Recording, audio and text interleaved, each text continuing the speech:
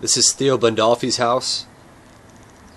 It's called Lemon Lake, often known as Lake Geneva in Switzerland. And this is where they want to bring out Marchin in 2013. And they've invited Marchin to come out for the eCulture Forum and do workshops and give a speech. And today we're going to have meetings with different people from Winternet and eCulture. And what are we doing?